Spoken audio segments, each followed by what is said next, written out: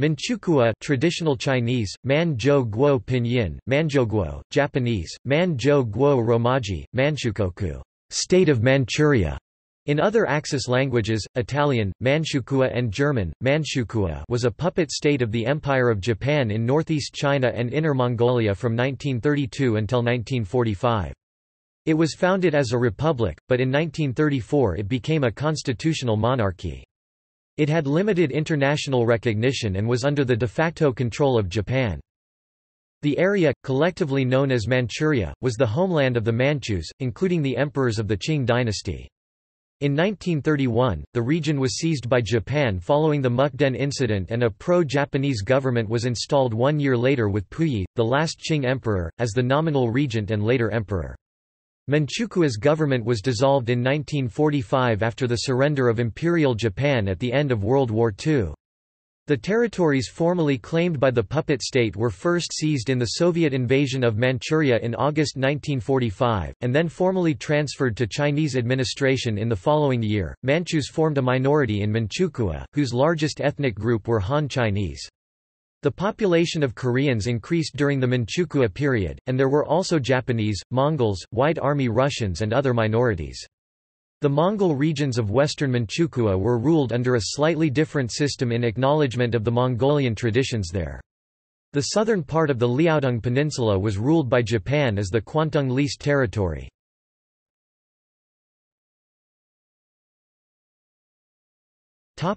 Overview.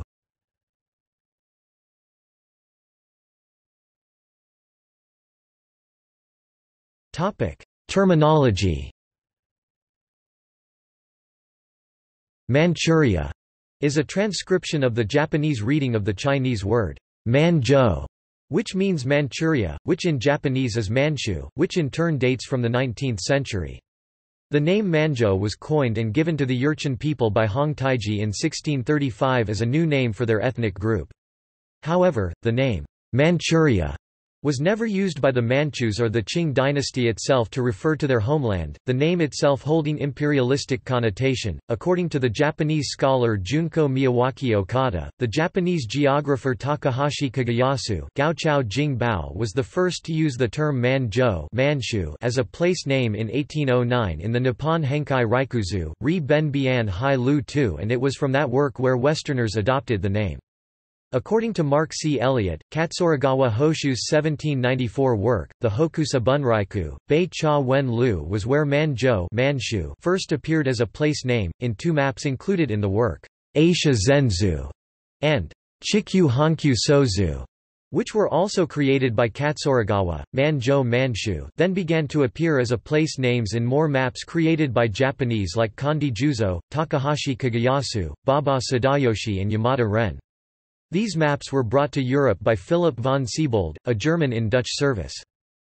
According to Nakama Tatsuya, Siebold was the one who brought the usage of the term Manchuria to Europeans, after borrowing it from the Japanese, who were the first to use it in a geographic manner in the 18th century, while neither the Manchu nor Chinese languages had a term in their own language equivalent to Manchuria as a geographic place name.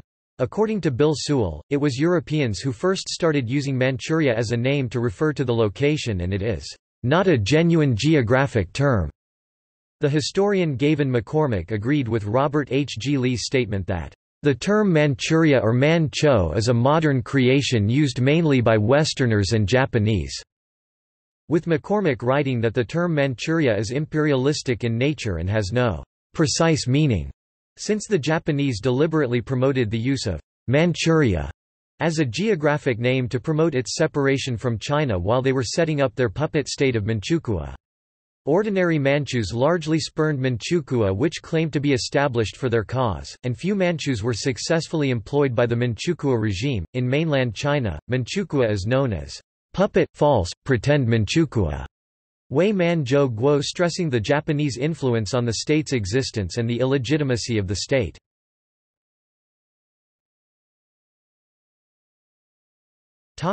Administrative divisions.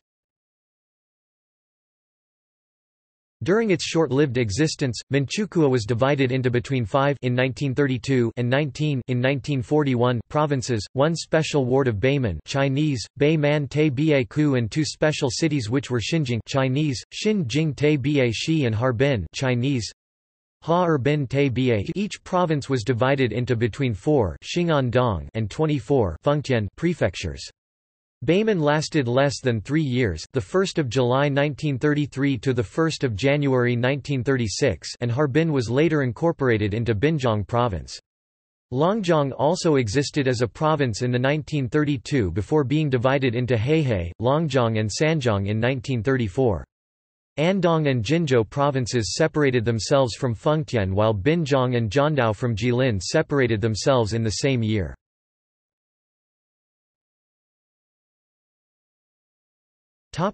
National symbols. Aside from the national flag, the orchid, reportedly Puyi's favorite flower, became the royal flower of the country, similar to the chrysanthemum in Japan. The sorghum flower also became a national flower by decree in April 1933. 5 races under one union was used as a national motto.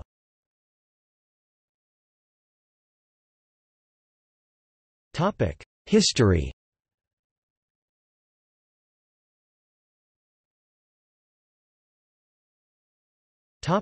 Background. The Japanese had their own motive for deliberately spreading the usage of the term Manchuria. The historian Norman Smith wrote that, "The term Manchuria is controversial." Professor Mariko Asano Tamanoi said that she should use the term in quotation marks when referring to Manchuria. Herbert Giles wrote that, "Manchuria was unknown to the Manchus themselves as a geographical expression."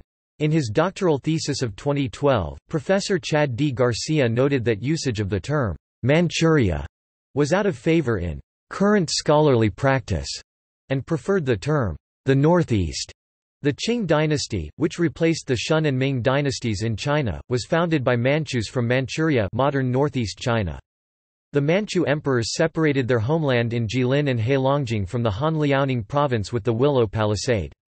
This ethnic division continued until the Qing dynasty encouraged massive immigration of Han in the 19th century during Chuang Guandong to prevent the Russians from seizing the area from the Qing.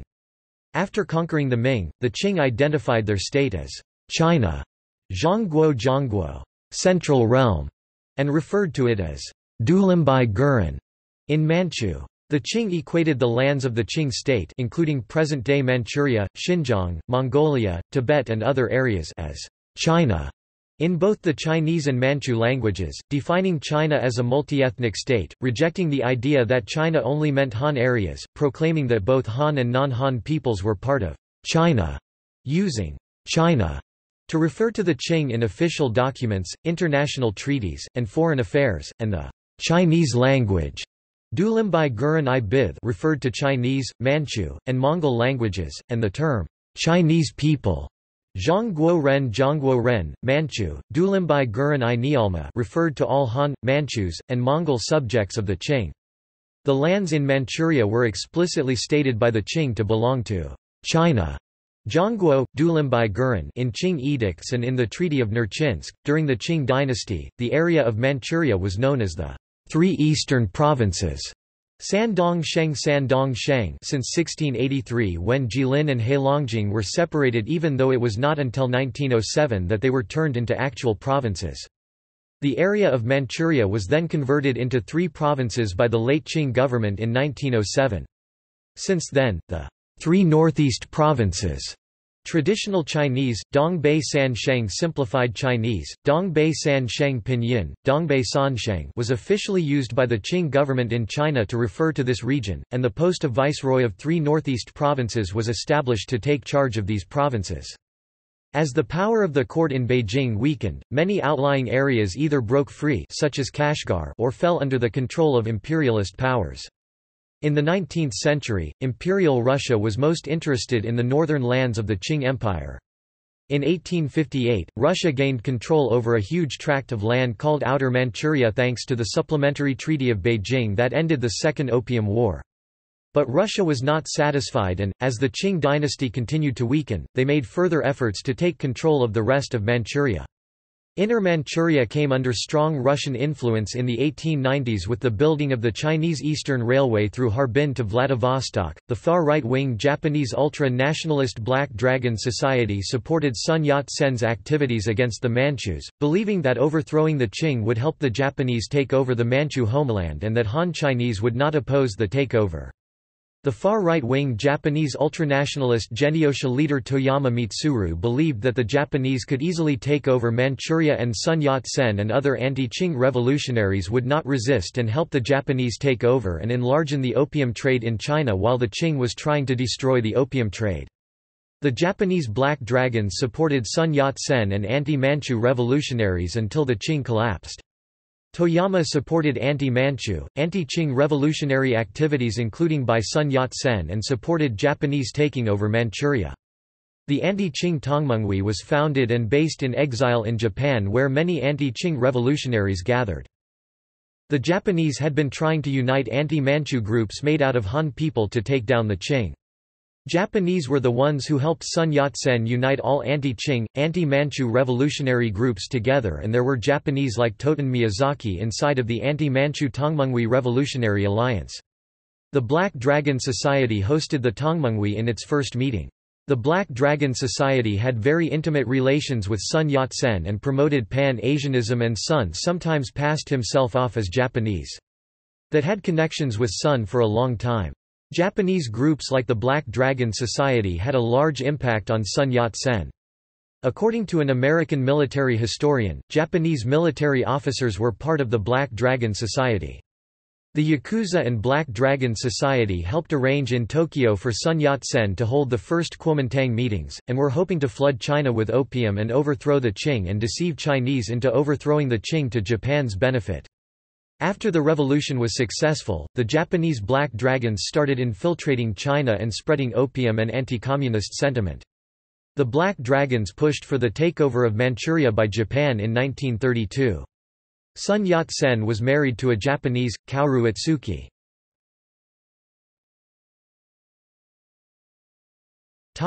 Origins. As a direct result of the Russo-Japanese War 1904–05, Japanese influence replaced Russia's in Inner Manchuria. During the war with Russia, Japan had mobilized 1 million soldiers to fight in Manchuria, meaning that 1 in 8 families in Japan had a member fighting the war. During the Russo-Japanese War, the losses were heavy with Japan losing 500,000 dead or wounded. From the time of the Russian–Japanese War onward, many Japanese people came to have a proprietary attitude to Manchuria, taking the viewpoint that a land where so much Japanese blood had been lost in some way now belonged to them. In 1906, Japan laid the South Manchurian Railway to Port Arthur (Japanese, Ryojin). Under the terms of the Treaty of Portsmouth, the Kwantung Army had the right to occupy southern Manchuria while the region fell into the Japanese economic sphere of influence. The Japanese-owned South Manchurian Railroad Company had a market capitalization of 200 million yen, making it Asia's largest corporation, which went beyond just running the former Russian railroad network in southern Manchuria to owning the ports, mines, hotels, telephone lines, and sundry other businesses, dominating the economy of Manchuria. With the growth of the South Manchuria Railroad Mantetsu Company went growth in number of Japanese living in Manchuria from 16,612 Japanese civilians in 1906 to 233,749 in 1930. The majority of blue-collar employees for the Mantetsu were Chinese, and the Japanese employees were mostly white-collar, meaning most of the Japanese living in Manchuria were middle-class people who saw themselves as an elite. Between World War I and World War II, Manchuria became a political and military battleground between Russia, Japan, and China. Japan moved into Outer Manchuria as a result of the chaos following the Russian Revolution of 1917. A combination of Soviet military successes and American economic pressure forced the Japanese to withdraw from the area. However, an Outer Manchuria returned to Soviet control by 1925. During the warlord era in China, the warlord Marshal Zhang Zuolin established himself in Inner Manchuria with Japanese backing. Later, the Japanese Kwantung Army found him too independent, so he was assassinated in 1928. In assassinating Marshal Zhang, the Old Marshal. The Kwantung Army generals expected Manchuria to descend into anarchy, providing the pretext for seizing the region. Marshal Zhang was killed when the bridge his train was riding across was blown up, while 3 Chinese men were murdered and explosive equipment placed on their corpses to make it appear that they were the killers, but the plot was foiled when Zhang's son Zhang Shuiliang, the young marshal, succeeded him without incident while the cabinet in Tokyo refused to send additional troops to Manchuria. Given that the Kwantung Army had assassinated his father, the young marshal, who unlike his father was a Chinese nationalist, had strong reasons to dislike Japan's privileged position in Manchuria. Marshal Zhang knew his forces were too weak to expel the Kwantung Army, but his relations with the Japanese were unfriendly right from the start. After the Japanese invasion of Manchuria in 1931, Japanese militarists moved forward to separate the region from Chinese control and to create a Japanese-aligned puppet state. To create an air of legitimacy, the last emperor of China, Puyi, was invited to come with his followers and act as the head of state for Manchuria. One of his faithful companions was Zheng Xiaoshu, a Qing reformist and loyalist. On 18 February 1932 the Manchu state Manchukuo, Pinyin, Manchukuo was proclaimed and recognized by Japan on 15 September 1932 through the Japan-Manchukuo Protocol, after the assassination of Japanese Prime Minister Inukai Tsuyoshi. The city of Changchun, renamed Hsinking Pinyin, Xinjiang, new capital, became the capital of the new entity.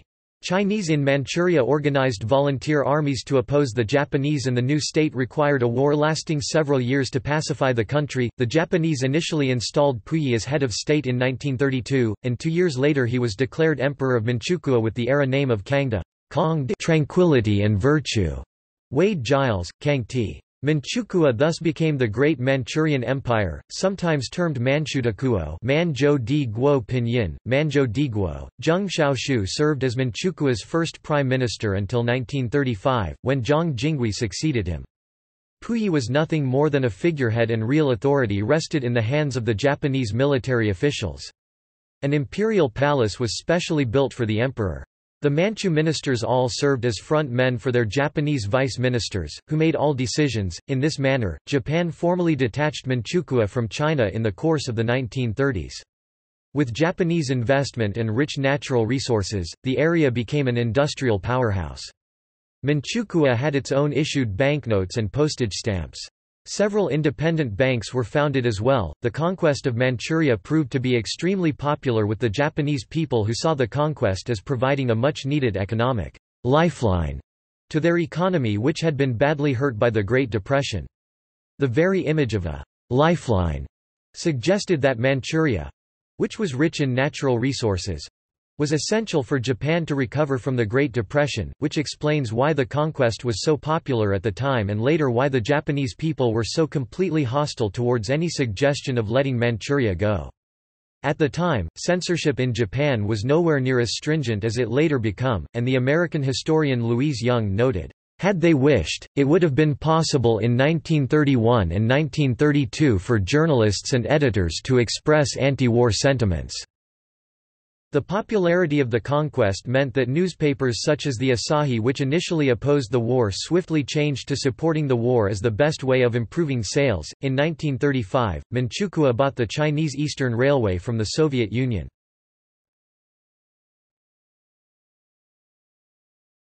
Topic: Diplomatic recognition. China did not recognize Manchukuo, but the two sides established official ties for trade, communications and transportation. In 1933, the League of Nations adopted the Lytton Report, declaring that Manchuria remained rightfully part of China, leading Japan to resign its membership. The Manchukuo case persuaded the United States to articulate the so-called Stimson Doctrine, under which international recognition was withheld from changes in the international system created by force of arms. In spite of the League's approach, the new state was diplomatically recognized by El Salvador, the 3rd of March 1934, and the Dominican Republic, 1934, Costa Rica, the 23rd of September 1934, Italy, the 29th of November 1937, Spain, the 2nd of December 1937. Germany, the 12th of May 1938, and Hungary, the 9th of January 1939. The Soviet Union extended de facto recognition on 23 March 1935, but explicitly noted that this did not mean de jure recognition. However, upon signing the Soviet-Japanese Neutrality Pact on 13 April 1941, the Soviet Union recognized Manchukuo de jure in exchange for Japan recognizing the integrity of the neighboring Mongolian People's Republic. The USSR did maintain 5 consulates general in Manchukuo initially, although in 1936–37 these were reduced to just 2, one in Harbin and another in Manzhouli.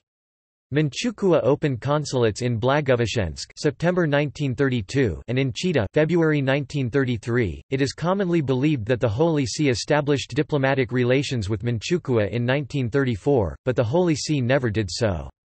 This belief is partly due to the erroneous reference in Bernardo Bertolucci's 1987 film The Last Emperor that the Holy See diplomatically recognized Manchukuo.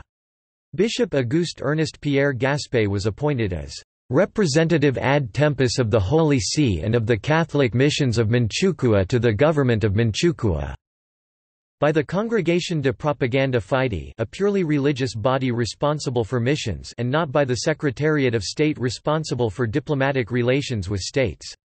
In the 1940s the Vatican established full diplomatic relations with Japan, but it resisted Japanese and Italian pressure to recognize Manchukuo and the Nanjing regime. After the outbreak of World War II, the state was recognized by Slovakia the 1st of June 1940, Vichy France the 12th of July 1940, Romania the 1st of December 1940, Bulgaria the 10th of May 1941, Finland the 18th of July 1941, Denmark August 1941, Croatia the 2nd of August 1941, all controlled or influenced by Japan's ally Germany, as well as by Wang Jingwei's reorganized National Government of the Republic of China, the 30th of November 1940, Thailand, the 5th of August 1941, and the Philippines 1943, all under the control or influence of Japan.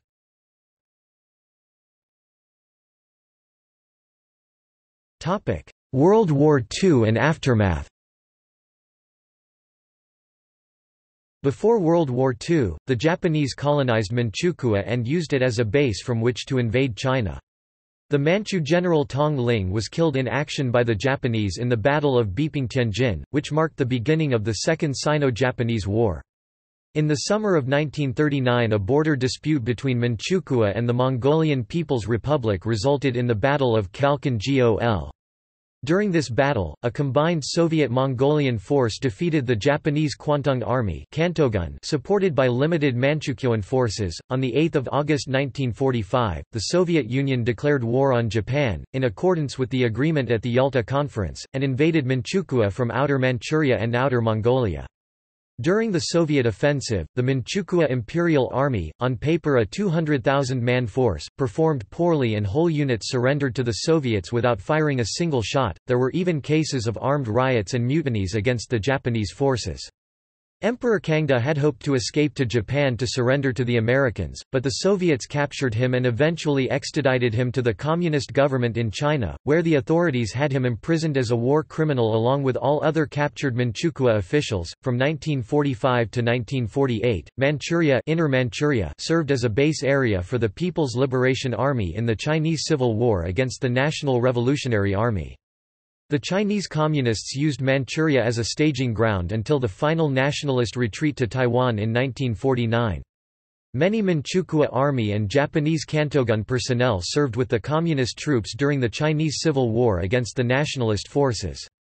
Most of the 1.5 million Japanese who had been left in Manchukuo at the end of World War II were sent back to their homeland in 1946–1948 by U.S. Navy ships in the operation now known as the Japanese Repatriation from Huludao.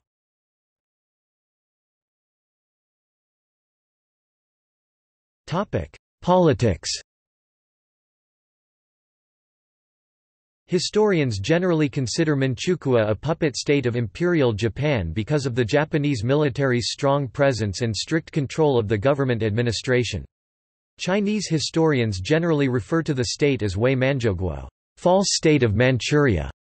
Some historians see Manchukuo as an effort at building a glorified Japanese state in mainland Asia that deteriorated due to the pressures of war. The independence of Manchuria was proclaimed on 18 February 1932, and it was renamed Manchukuo.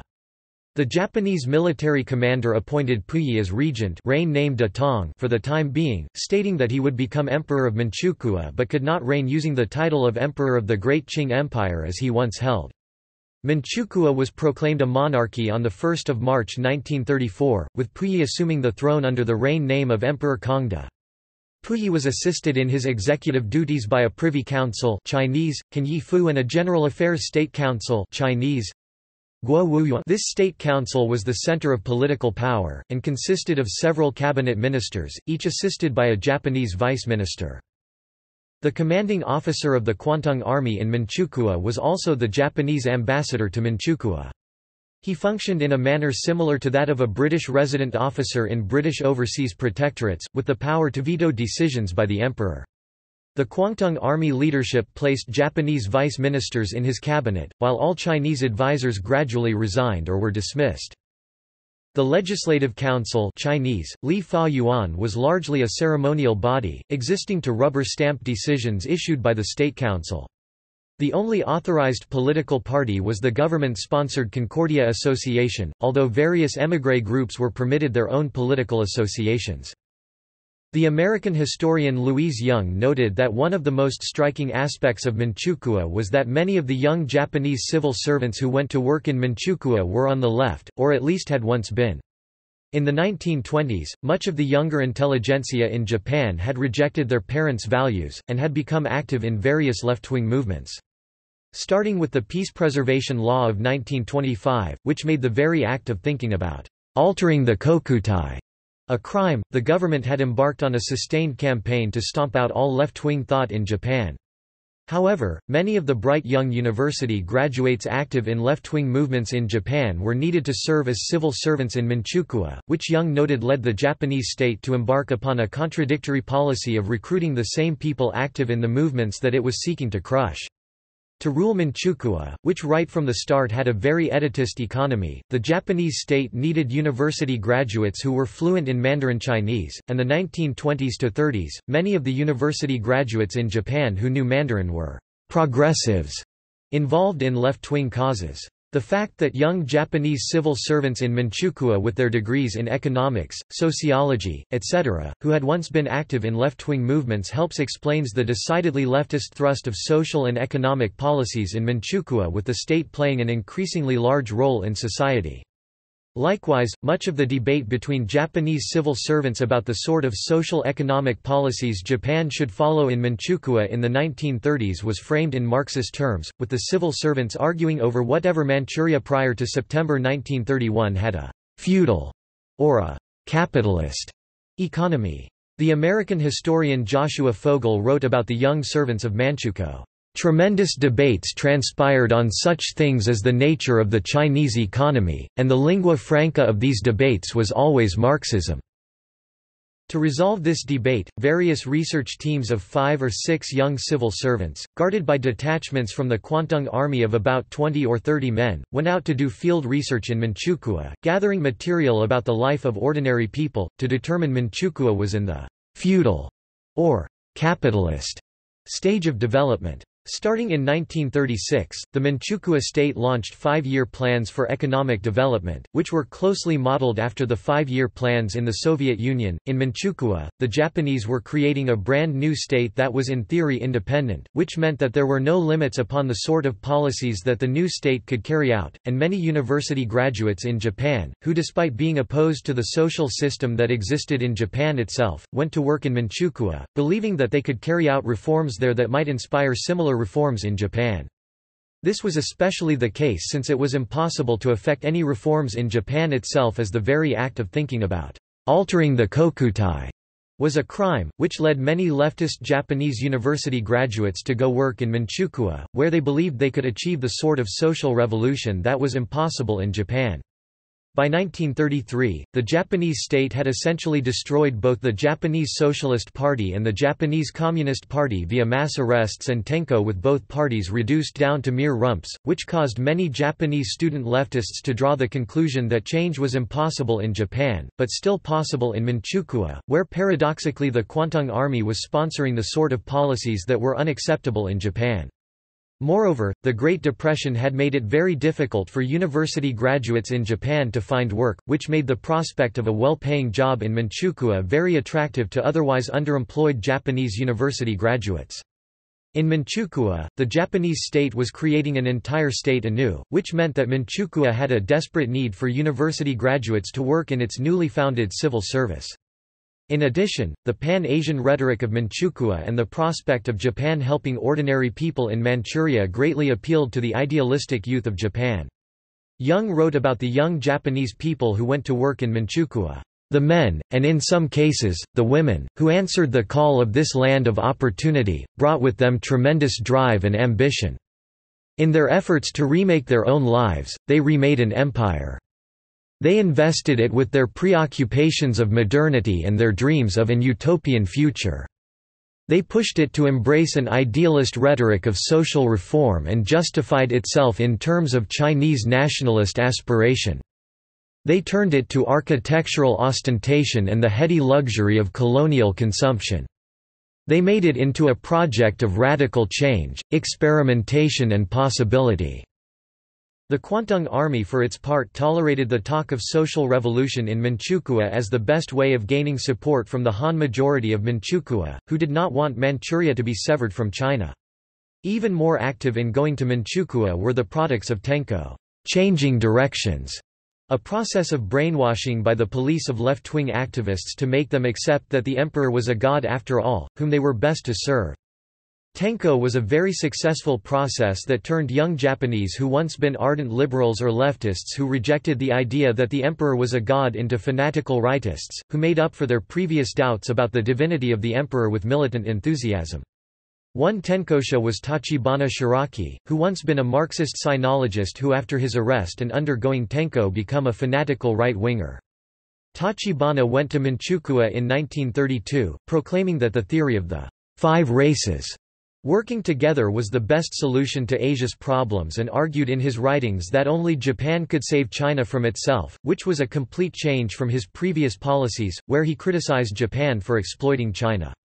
Other left-wing activists like Agami Suehiro did not undergo tenko, but still went to work in Manchukuo, believing it was possible to effect social reforms that would end the semi-feudal condition of the Chinese peasants of Manchukuo, and that he could use the Kwantung Army to effect left-wing reforms in Manchukuo. Agami went to work in the agricultural economy desk of the Social Research Unit of the South Manchurian Railroad Company, writing up reports about the rural economy of Manchukuo that were used by the Kwantung Army and the Manchukuo state.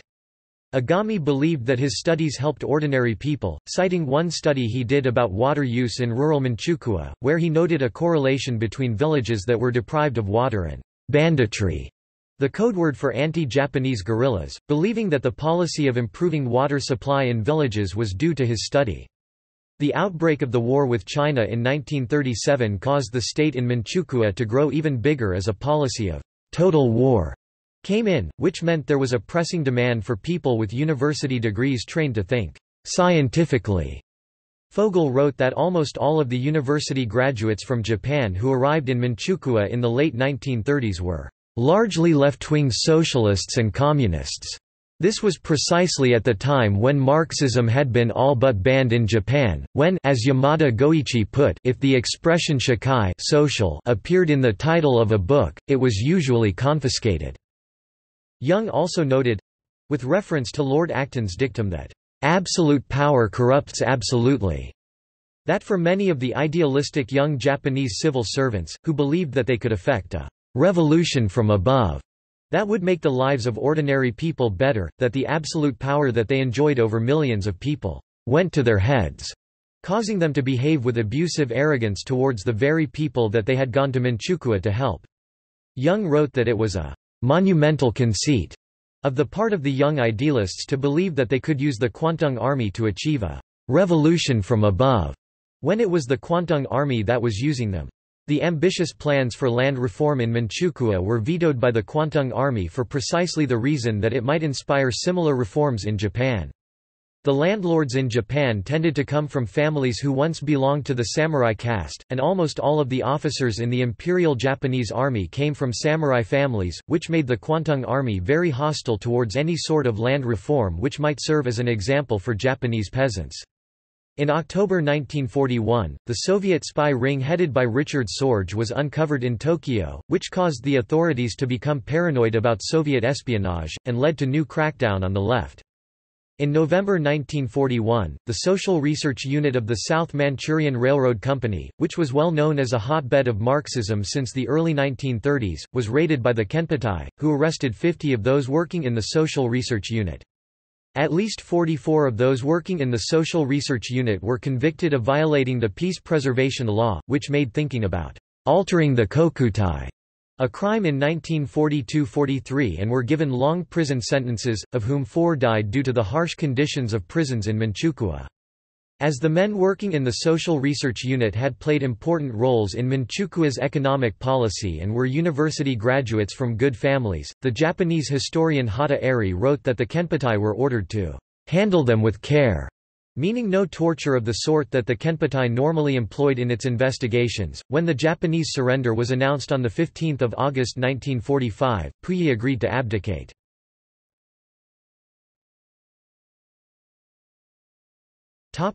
Head of state.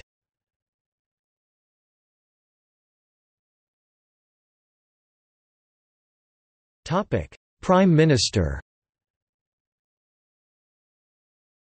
Demographics. In 1908, the number of residents was 15,834,000, which rose to 30 million in 1931 and 43 million for the Manchukuo state. The population balance remained 123 men to 100 women, and the total number in 1941 was 50 million. Other statistics indicate that in Manchukuo the population rose by 18 million. In early 1934, the total population of Manchukuo was estimated as 30,880,000, with 6.1 persons the average family, and 122 men for each 100 women. These numbers included 29,510,000 Chinese, 96%, which should have included the Manchurian population, 590,760 Japanese, 2%, 680,000 Koreans, 2%, and 98,431 multinational state. After the Russian Civil War, 1917 to 1922, thousands of Russians fled to Manchuria to join the Russian community already there. The Russians living in Manchuria were stateless, and as whites had an ambiguous status in Manchukuo, which was meant to be a pan-Asian state, whose official 5 races were the Chinese, Mongols, Manchus, Koreans and Japanese. At various times, the Japanese suggested that the Russians might be a 6th race of Manchukuo, but this was never officially declared. In 1936, the Manchukuo Almanac reported that were 33,592 Russians living in the city of Harbin, the Moscow of the Orient, and of whom only 5,580 had been granted Manchukuo citizenship. Japanese imperialism was to a certain extent based on racism, with the Japanese as the Great Yamato race, but there was always a certain dichotomy in Japanese thinking between an ideology based on racial differences based on bloodlines versus the idea of Pan-Asianism, with Japan as the natural leader of all the Asian peoples. In 1940, ethnic Russians were included among the other nationalities of Manchukuo as candidates for conscription into the Manchukuo military. The British writer Peter Fleming visited Manchukuo in 1935, and while riding a train through the countryside of Manchukuo, a group of Japanese colonists mistook his Swiss girlfriend Kini for a Russian refugee, and began to beat her up. It was only after Fleming was able to prove to the Japanese that his girlfriend was Swiss, not Russian, that the Japanese stopped and apologized, saying that they would never had beaten her up if they had known she was Swiss, saying that they sincerely believed she was a Russian when they assaulted her. Fleming observed that in Manchukuo, you can beat white Russians up till you are blue in the face, because they are people without status in the world, citizens of nowhere. Fleming further noted that the Japanese in Manchukuo had a strong dislike of all white people, and because the Russians in Manchukuo were stateless without an embassy to issue protests if they were victimized, the Japanese liked to victimize them. Until World War II, the Japanese tended to leave alone those traveling to Manchukuo with a passport, as they did not like to deal with protests from embassies in Tokyo about the mistreatment of their citizens. The Kwantung Army operated a secret biological chemical warfare unit based in Pinfang, Unit 731, that performed gruesome experiments on people involving much visceration of the subjects to see the effects of chemicals and germs on the human body. In the late 1930s, the doctors of Unit 731 demanded more white subjects to experiment upon in order to test the efficiency the strains of anthrax and plague that they were developing, leading to a great many of the Russians living in Manchukuo becoming the unwilling human guinea pigs of Unit 731. The Russian Fascist Party, which worked with the Japanese, was used to kidnap various unreliable Russians living in Manchukuo for Unit 731 to experiment upon. The children of the Russian exiles often married Han Chinese, and the resulting children were always known in Manchukuo as mixed water people, who were shunned by both the Russian and Chinese communities. Chinese accounts, both at the time and later, tended to portray the Russians living in Manchuria as all prostitutes and thieves, and almost always ignored the contributions made by middle-class Russians to community life. Mindful of the way that Americans and most Europeans enjoyed extraterritorial rights in China at the time, accounts in Chinese literature about the Russians living in Manchukuo and their mixed water children often display a certain schadenfreude, recounting how the Russians in Manchukuo usually lived in poverty on the margins of Manchukuo society, with the local Chinese more economically successful. The South Korean historian Bong In-young noted, when it came to writing about the mixed water people, Chinese writers tended to treat them as not entirely Chinese, but on the other hand were willing to accept these people as Chinese provided that would totally embrace Chinese culture by renouncing their Russian heritage, thus making Chineseness as much a matter of culture as of race. Around the same time, the Soviet Union was advocating the Siberian Jewish Autonomous Oblast across the Manchukuo Soviet border. Some Japanese officials investigated a plan known as the Fugu Plan to attract Jewish refugees to Manchukuo as part of their colonization efforts, which was never adopted as official policy. The Jewish community in Manchukuo was not subjected to the official persecution that Jews experienced under Japan's ally Nazi Germany, and Japanese authorities were involved in closing down local anti-Semitic publications such as the Russian periodical Nashput. However, Jews in Manchukuo were victims of harassment by anti-Semitic elements among the white Russian population, one notable incident being the murder of Simon Kaspay. In 1937, the Far Eastern Jewish Council was created, chaired by the Harbin Jewish community leader Dr. Abraham Kaufman. Between 1937 to 1939, the city of Harbin in Manchukuo was the location of the Conference of Jewish Communities in the Far East. Following the Russian Red Army's invasion of Manchuria in 1945, Dr. Kaufman and several other Jewish community leaders were arrested by the Soviets and charged with anti-Soviet activities, resulting in Kaufman's imprisonment for 10 years in a Soviet labor camp. The Japanese Ueda Kyosuke labeled all 30 million people in Manchuria as Manchus, including Han Chinese, despite the fact that most of them were not ethnic Manchu, and the Japanese written Great Manchukuo built upon Ueda's argument to claim that all 30 million Manchus in Manchukuo had the right to independence to justify splitting Manchukuo from China. In 1942, the Japanese written 10-year history of the construction of Manchukuo attempted to emphasize the right of ethnic Japanese to the land of Manchukuo while attempting to delegitimize the Manchus' claim to Manchukuo as their native land, noting that most Manchus moved out during the Qing period and only returned later.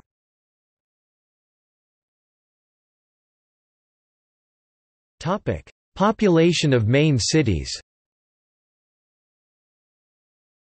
Niujuang 119,000 or 180,871 in 1940.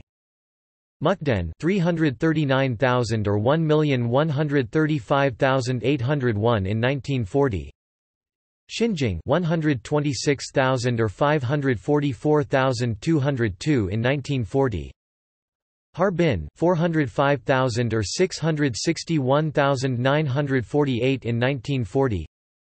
Andong 92,000 or 315,242 in 1940. Kirin 119,000 or 173,624 in 1940. Sisihar 75,000 in 1940. Source: Beale, Edwin G. 1945. The 1940 Census of Manchuria.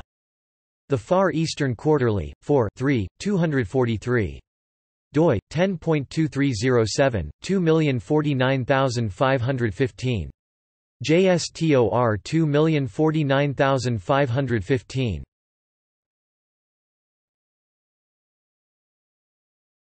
Topic: Japanese population. In 1931–2, there were 100,000 Japanese farmers. Other sources mention 590,760 Japanese inhabitants. Other figures for Manchukuo speak of a Japanese population 240,000 strong, later growing to 837,000. In Xinjiang, they made up 25% of the population. Accordingly, to the census of 1936, of the Japanese population of Manchukuo, 22% were civil servants and their families, 18% were working for the South Manchurian Railroad Company, 25% had come to Manchukuo to establish a business, and 21% had come to work in industry.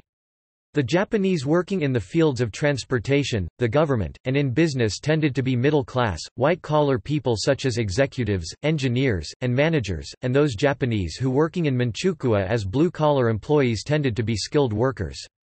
In 1934, it was reported that a Japanese carpenter working in Manchukuo with its growing economy could earn twice as much as he could in Japan. With its gleaming modernist office buildings, state-of-the-art transport networks like the famous Asia Express Railroad line, and modern infrastructure that was going up all over Manchukuo, Japan's newest colony became a popular tourist destination for middle-class Japanese, who wanted to see the brave new empire that was going up in the mainland of Asia. The Japanese government had official plans projecting the emigration of 5 million Japanese to Manchukuo between 1936 and 1956. Between 1938 and 1942 a batch of young farmers of 200,000 arrived in Manchukuo. Joining this group after 1936 were 20,000 complete families. Of the Japanese settlers in Manchukuo, almost half came from the rural areas of Kyushu. When Japan lost sea and air control of the Yellow Sea in 1943–44, this migration stopped. When the Red Army invaded Manchukuo, they captured 850,000 Japanese settlers. With the exception of some civil servants and soldiers, these were repatriated to Japan in 1946–7. Many Japanese orphans in China were left behind in the confusion by the Japanese government and were adopted by Chinese families. Many, however, integrated well into Chinese society. In the 1980s Japan began to organize a repatriation program for them, but not all chose to go back to Japan. The majority of Japanese left behind in China were women, and these Japanese women mostly married Chinese men and became known as stranded war wives, Zanryu Fujin. Because they had children fathered by Chinese men, the Japanese women were not allowed to bring their Chinese families back with them to Japan, so most of them stayed. Japanese law allowed children fathered only by Japanese to become Japanese citizens.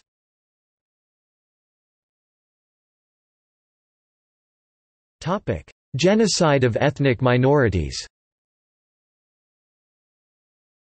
The Japanese performed bacterial experiments on the Orochun and forced opium on them, which led to death and their population declining until only 1,000 remained.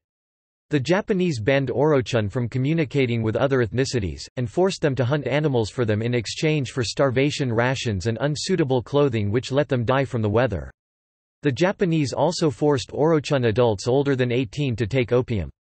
After 2 Japanese troops were killed in Alahi by an Orochun hunter, the Japanese poisoned 40 Orochun to death. The Japanese forced Orochun to fight for them in the war, which led to a massive population decrease of Orochun people. Between 1931 and 1945, the Hujun population declined by 80% or 90%, due to heavy opium use and deaths from Japanese cruelty, such as slave labor and relocation by the Japanese.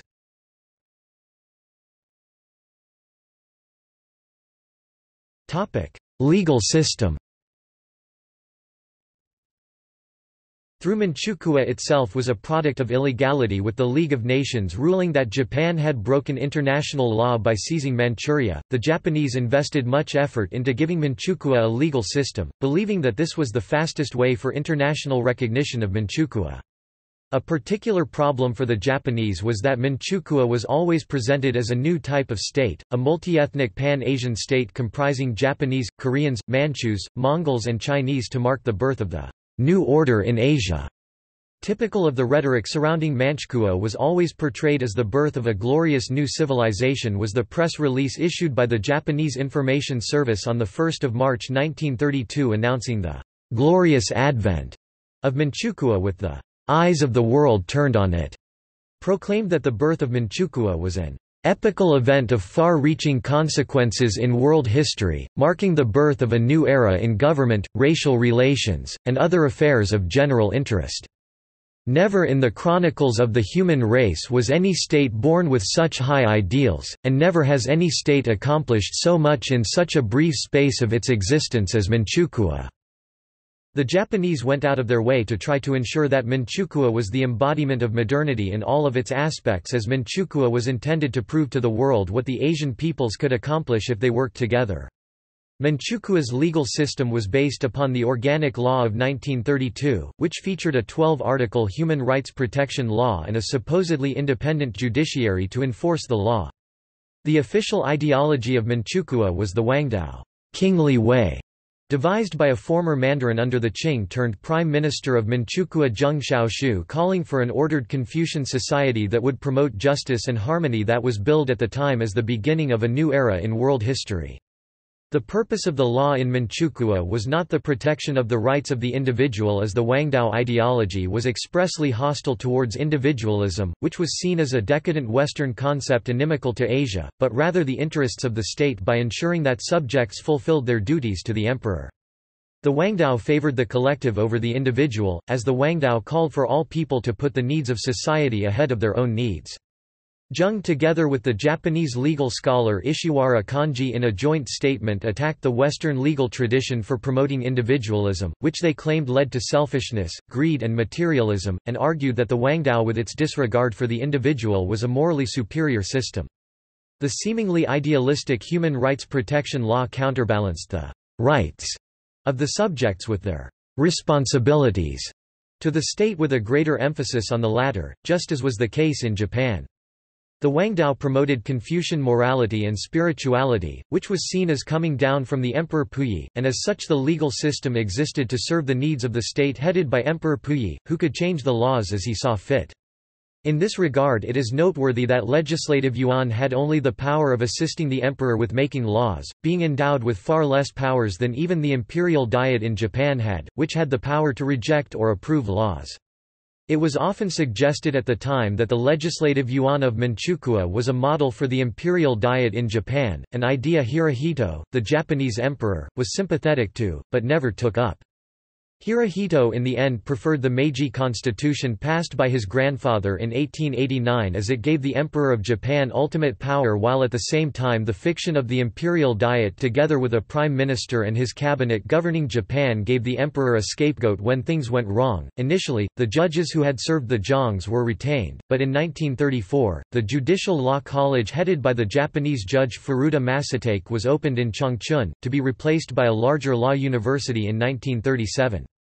Right from the start, the new applicants vastly exceeded the number of openings, as the first class of the law college numbered only 100, but 1,210 students had applied. The legal system that the students were trained was closely modeled after the Japanese legal system, which in its turn was modeled after the French legal system, but there were a number of particularities unique to Manchukuo. Law students were trained to write essays on such topics as the theory of the harmony of the five races of Manchukuo, the political theory of the kingly way, practical differences between consular jurisdiction and extraterritoriality, and how best to realize the governance of the kingly way. The Japanese professors were astonished by the enthusiasm which the students wrote their essays on these subjects, as the students expressed the hope that the Wangdao was a uniquely Asian solution to the problems of the modern world, and that Manchukuo represented nothing less than the beginning of a new civilization that would lead to a utopian society in the near future. The Japanese professors were greatly impressed with the Confucian idealism of their students, but noted that their students all used stock phrases to the extent it was hard to tell their essays apart, cited examples of wise judges from ancient China while ignoring more recent legal developments, and were long on expressing idealistic statements about how the Wangdao would lead to a perfect society, but were short on how explaining just how this was to be done in practice. An example of the extent of Japanese influence on the legal system of Manchukuo was that every issue of the Manchukuo Legal Advisory Journal always contained a summary of the most recent rulings by the Supreme Court of Japan, and the reasons why the Japanese Supreme Court had ruled in these cases. However, there were some differences between the Manchukuo and Japanese legal systems. In Japan itself, corporal punishment had been abolished as part of the successful effort to end the extraterritorial rights enjoyed by citizens of the Western powers, but retained for the Japanese colonies of Korea and Taiwan. However, corporal punishment, especially flogging, was a major part of the Manchukuo legal system, with judges being very much inclined to impose floggings on low-income Chinese men convicted of minor offenses that would normally merit only a fine or a short prison sentence in Japan. Writing in a legal journal in 1936, Ono Jitsuo, a Japanese judge serving in Manchukuo, regretted having to impose floggings as a punishment for relatively minor crimes, but argued that it was necessary of Manchukuo's 30 million people. More than half are ignorant and completely illiterate barbarians, who were too poor to pay fines and too numerous to imprison. In Taiwan and Korea, Japanese law was supreme, but judges in both colonies had to respect local customs in regards to family law. In case of Manchukuo, a place with a Han majority, but those ideology proclaimed the five races of Japanese, Chinese, Koreans, Manchus and Mongols as all equal. This led in effect to several family laws for each of the five races, respecting their local customs. Plus the Russian and Hui Muslim minorities, the Manchukuo police had the power to arrest without charge anyone who was engaged in the vaguely defined crime of undermining the state. Manchukuo had an extensive system of courts at 4 levels staffed by a mixture of Chinese and Japanese judges. All of the courts had both 2 Japanese and 2 Chinese judges, with the Chinese serving as the nominal superior judges and the Japanese the junior judges, but in practice the Japanese judges were the masters and the Chinese judges puppets. Despite the claims that the legal system of Manchukuo was a great improvement over the legal system presided over by Marshal Zhang Shuiliang, the young marshal, the courts in Manchukuo were inefficient and slow, and ignored by the authorities whenever it suited them. In Asia, the rule of law and an advanced legal system are commonly seen as one of the marks of civilization, which is why the chaotic and corrupt legal system run by Marshal Zhang was denigrated so much by the Japanese and Manchukuo media. In the early 1930s, Manchukuo attracted much legal talent from Japan as Japanese Pan-Asian idealists went to Manchuria with the goal of establishing a world-class legal system. As the Kwangtung Army had the ultimate power in Manchukuo, the best Japanese judges by the late 1930s preferred not to go to Manchukuo where their decisions could be constantly second-guessed, and instead only the second-rate judges went to Manchukuo. By 1937 the Japanese judges and lawyers in Manchukuo were either disillusioned Pan-Asian idealists or more commonly cynical opportunists and mediocre hacks who lacked the talent to get ahead in Japan. By contrast, the best of the ethnic Chinese law school's graduates in Manchukuo chose to work as part of Manchukuo's judicial system, suggesting many middle-class Chinese families were prepared to accept Manchukuo, starting with the religion's law of May 1938, a cult of emperor worship closely modeled after the imperial cult in Japan where Hirohito was worshipped as a living god, began in Manchukuo. Just as in Japan, schoolchildren began their classes by praying to a portrait of the emperor, while imperial rescripts and the imperial regalia become sacred relics imbued with magical powers by being associated with the god emperor. As the Emperor Puyi was considered to be a living god, his will could not be limited by any law, and the purpose of the law was starkly reduced down to serving the will of the emperor rather than upholding values and rules. As in Japan, the idea governing the legal philosophy in Manchukuo was the emperor was a living god who was responsible to no one and who delegated some of his powers down to mere human beings who had the duty of obeying the will of the god emperors. In Japan and Manchukuo, the actions of the god emperors were always just and moral because gods could never do wrong, rather than because the god emperors were acting to uphold moral values that existed a priori. And again, following the Japanese system, in 1937 a new category of thought crime was introduced declaring that certain thoughts were now illegal and those thinking these forbidden thoughts were thought criminals. People were thus convicted not for their actions, but merely for their thoughts. After the war with China began in July 1937, an emergency law was declared in Manchukuo, placing it under a type of martial law that suspended the theoretical civil liberties that existed up to that point, ordered the mobilization of society for total war, and increased the tempo of repression, with the law on thought crimes being merely the most dramatic example. In April 1938, a new type of special security courts were created for those charged with the 5 types of thought crime. On 26 August 1941, a new security law ruled that those tried before the special security courts had no right of appeal or to a defense lawyer.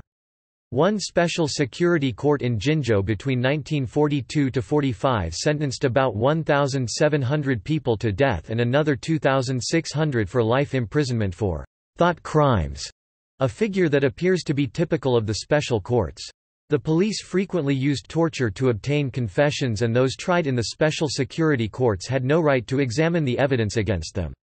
Starting in 1943, the number of those tried and convicted by the courts rose drastically, though the number of death sentences remained stable. The rise in the number of convictions was due to the need for slave labor for the factories and mines of Manchukuo, as the traditional supplies of slave labor from northern China were disturbed by World War II, as most of those convicted were sentenced to work in the factories and mines. The American historian Thomas David Dubois wrote the legal system of Manchukuo went through 2 phases, the first lasting from 1931 to 1937, when the Japanese wanted to show the world a state with an ultra-modern legal system that was meant to be a shining tribute to Asians working together in brotherhood, and the second from 1937 to 1945, when the legal system became more of a tool for the totalitarian mobilization of society for total war.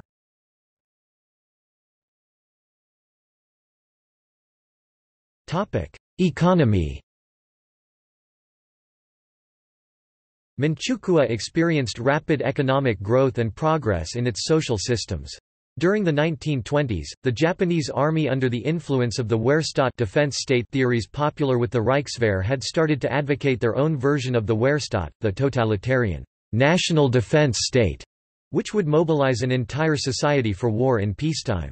An additional influence on the Japanese total war school, who tended to be very anti-capitalist, was the first 5-year plan in the Soviet Union, which provided an example of rapid industrial growth achieved without capitalism. At least part of the reason why the Kwangtung Army seized Manchuria in 1931 was to use it as an laboratory for creating an economic system geared towards the national defense state. Colonial Manchuria offered up possibilities for the army carrying out drastic economic changes that were not possible in Japan. From the beginning, the army intended to turn Manchukuo into the industrial heartland of the empire, and starting in 1932, the army sponsored a policy of forced industrialization that was closely modeled after the 5-year plan in the Soviet Union. Reflecting a dislike of capitalism, the zaibatsu were excluded from Manchukuo, and all of the heavy industrial factories were built and owned by army-owned corporations. In 1935, there was a change when the reform bureaucrat Nobuzuki Kishi was appointed Deputy Minister of Industrial Development. Kishi persuaded the army to allow the zaibatsu to invest in Manchukuo, arguing that having the state carry out the entire industrialization of Manchukuo was costing too much money.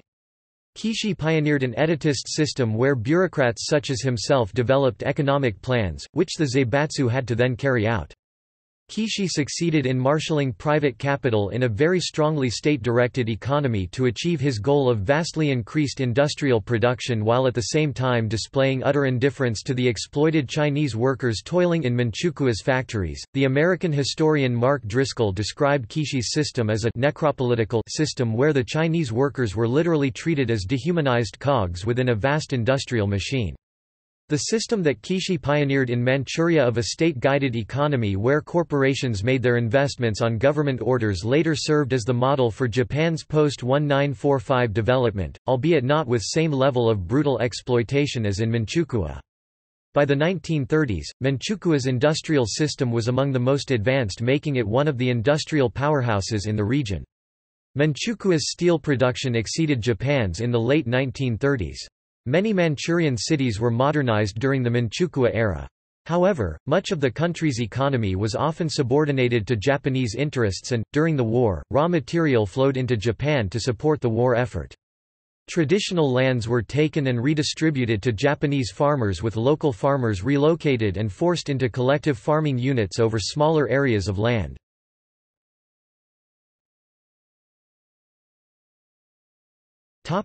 Transport. The Japanese built an efficient and impressive railway system that still functions well today. Known as the South Manchuria Railway or Mantetsu, this large corporation came to own large stakes in many industrial projects throughout the region. Mantetsu personnel were active in the pacification of occupied China during World War II. However, most railway lines in Manchukuo were owned by the Manchukuo National Railway, which, though theoretically independent, was managed and operated entirely by Mantetsu.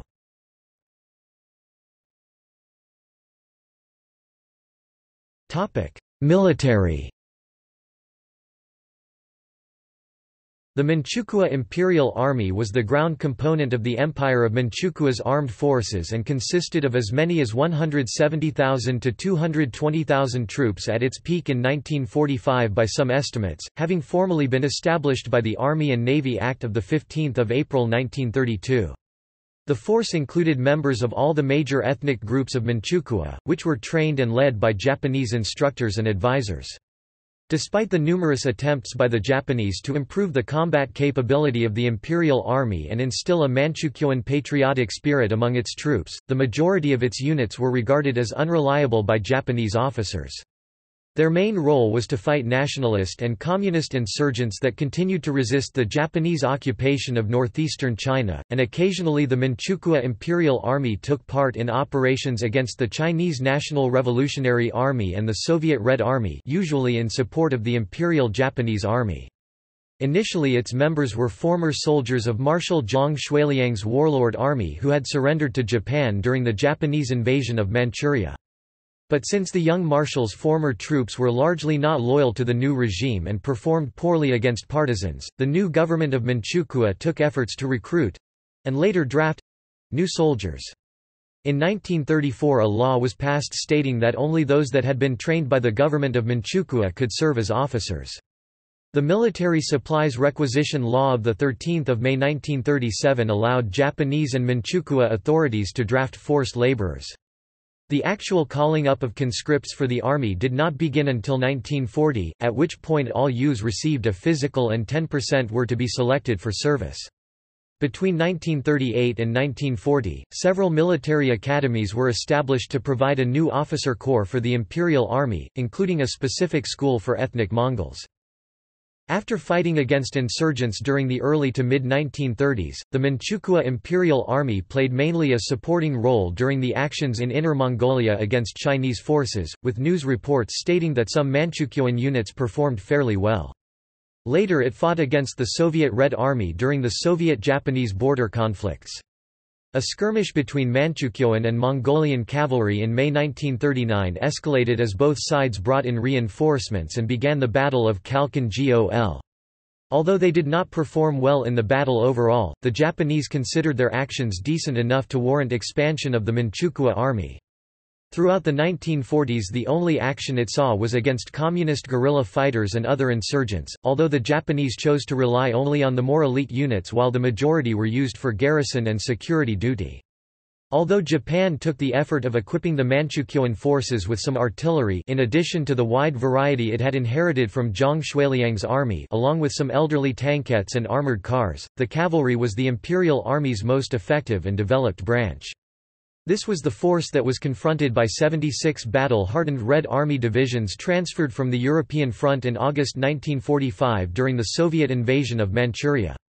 The cavalry branch saw the most action against the Red Army, but the Manchukuo Army and their depleted Japanese Kwantung Army allies were quickly swept aside by the Soviet offensive. While some units remained loyal to their Japanese allies and put up a resistance, many mutinied against their Japanese advisors while others simply melted away into the countryside. Many of these Manchukuo army troops would later join the Communists since the Chinese nationalists would execute former collaborators with Japan, which became an important source of manpower and equipment for the Communists in the region. The other two branches, the Manchukuo Imperial Air Force and the Manchukuo Imperial Navy, were small and underdeveloped, largely existing as token forces to give legitimacy to the Manchukuo regime. An air force was established in February 1937 with 30 men selected from the Manchukuo Imperial Army who were trained at the Japanese Kwantung Army Aircraft Arsenal in Harbin. Initially, the Kwantung Army did not trust the Manchukuoans enough to train a native air force for them. The Imperial Air Force's predecessor was the Manchukuo Air Transport Company, later renamed the Manchukuo National Airways, a paramilitary airline formed in 1931, which undertook transport and reconnaissance missions for the Japanese military. The first air unit was based in Sinking, Changchun, and equipped with just one Newport Delage NID-29 and was later expanded with Nakajima Army Type 91 fighters and Kawasaki Type 88 light bombers. Two more air units were established, but they suffered a setback when 100 pilots took their aircraft and defected to insurgents after murdering their Japanese instructors. Nonetheless, 3 fighter squadrons were formed in 1942 from the first batch of cadets, being equipped with Nakajima Ki-27 fighters in addition to Tachikawa Ki-9s and Tachikawa Ki-55 trainers, along with some Mitsubishi Ki-57 transports. In 1945, because of American bombing raids, they were issued with Nakajima Ki-43 fighters to have a better chance of intercepting B-29 superfortresses. Some pilots saw action against the American bombers and at least one Ki-27 pilot downed a B-29 by ramming his plane into it in a kamikaze attack.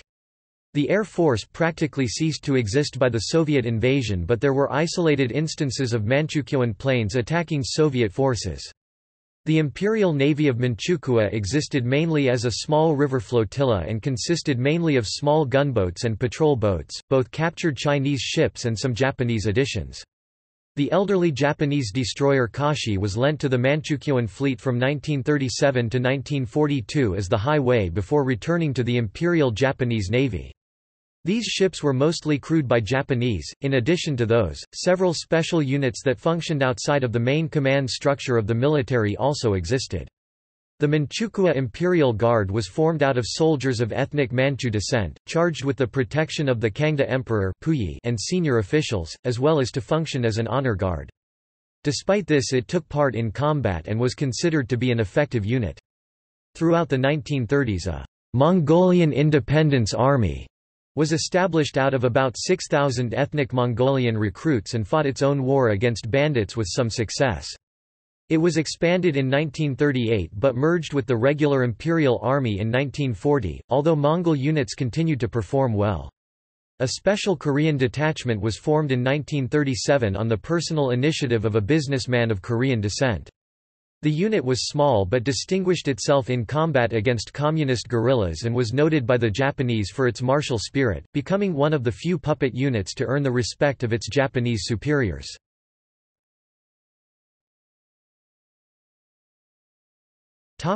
War crimes in Manchukuo.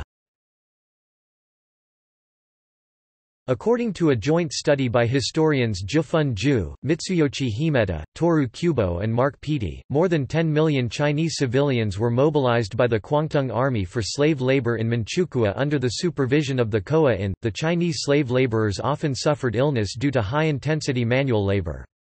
Some badly ill workers were directly pushed into mass graves in order to avoid the medical expenditure, and the world's most serious mine disaster, at Benshihu Colliery, happened in Manchukuo. Bacteriological weapons were experimented on humans by the infamous Unit 731 located near Harbin in Banyanhe from 1932 to 1936 and Dapingfan until 1945. Victims, mostly Chinese, Russians and Koreans, were subjected to vivisection, sometimes without anesthesia.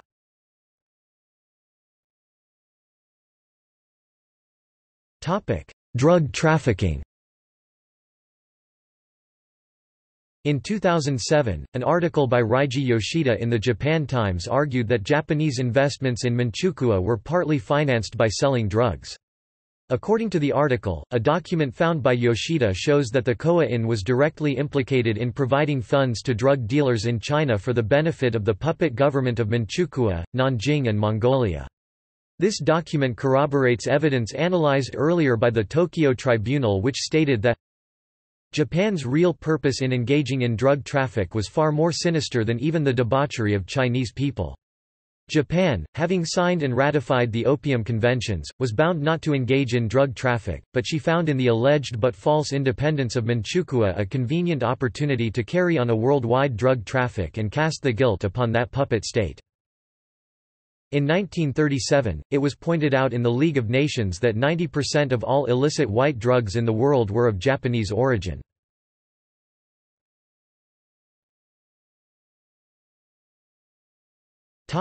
Society and culture.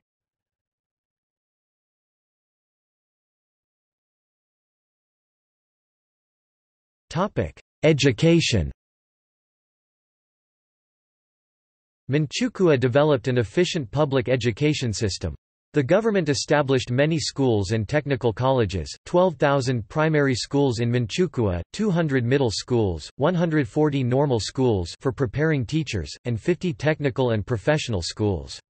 In total, the system had 600,000 children and young pupils and 25,000 teachers. Local Chinese children and Japanese children usually attended different schools, and the ones who did attend the same school were segregated by ethnicity, with the Japanese students assigned to better equipped classes. Confucius's teachings also played an important role in Manchukuo's public school education. In rural areas, students were trained to practice modern agricultural techniques to improve production. Education focused on practical work training for boys and domestic work for girls, all based on obedience to the kingly way, and stressing loyalty to the emperor. The regime used numerous festivals, sport events, and ceremonies to foster loyalty of citizens. Eventually, Japanese became the official language in addition to the Chinese taught in Manchukuo schools.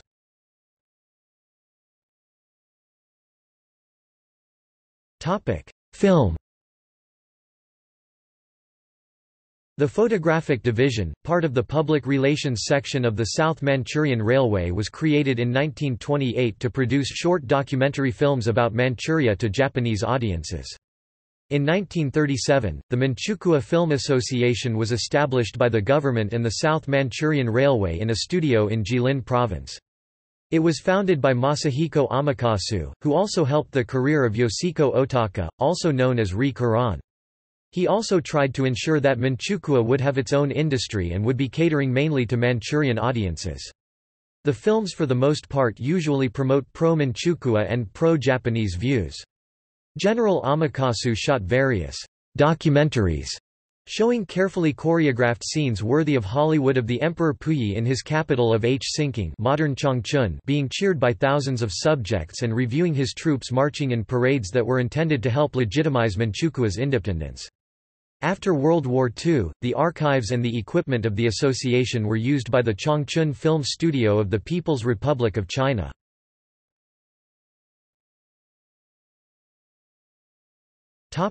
Dress. The Chongshan and the Qipao, both derived from traditional Manchu dress, were considered national dresses in Manchukuo. In a meeting with the Concordia Association, the organizers devised what was termed Concordia costume, or the Kyofuku, in 1936. Even Japanese such as Masahiko Amakasu and Kanji Ishiwara adopted it. It was gray and a civilianized version of the Imperial Japanese Army uniform. It was similar to the national clothes kokumin fuku worn by Japanese civilians in World War II, as well as the Zhongshan suit. A pin of either a Manchukuo flag or a five-pointed, five-colored star with the Manchukuo national colors were worn on the collars. Court dress resembled those of Meiji-era Japan at that time.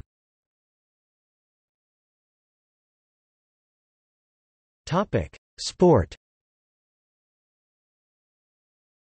The Manchukuo National Physical Education Association was established in 1932 to promote sport. Manchukuo also had a national football team, and football was considered the country's de facto national sport. The Football Association of Manchukuo was formed around it. Manchukuo hosted and participated in baseball matches with Japanese teams. Some of the games of the intercity baseball tournament were held in the country, and played with local teams. Manchukuo was to compete in the 1932 Summer Olympic Games, but one of the athletes who intended to represent Manchukuo, Liu Changchun, refused to join the team and instead joined as the first Chinese representative in the Olympics. There were attempts by Japanese authorities to let Manchukuo join the 1936 Games, but the Olympic Committee persisted in the policy of not allowing an unrecognized state to join the Olympics. Manchukuo had a chance to participate in the planned 1940 Helsinki Olympics, but the onset of World War II prevented the Games from taking place.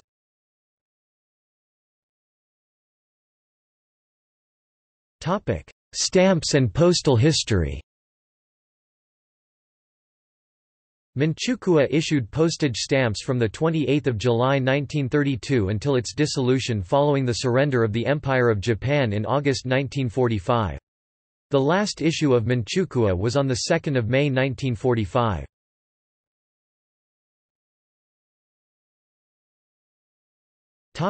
In popular culture. In Masaki Kobayashi's The Human Condition 1959, Kaji, the main protagonist, is a labor supervisor assigned to a workforce consisting of Chinese prisoners in a large mining operation in Japanese colonized Manchuria. Bernardo Bertolucci's 1987 film The Last Emperor presented a portrait of Manchukuo through the memories of Emperor Puyi, during his days as a political prisoner in the People's Republic of China. Haruki Murakami's 1995 novel The Wind-Up Bird Chronicle deals greatly with Manchukuo through the character of Lieutenant Mamiya. Mamiya recalls, in person and in correspondence, his time as an officer in the Kwantung Army in Manchukuo. While the period covered in these recollections extends over many years, the focus is on the final year of the war and the Soviet invasion of Manchuria. The 2008 South Korean Western The Good, the Bad, the Weird is set in the desert wilderness of 1930s Manchuria.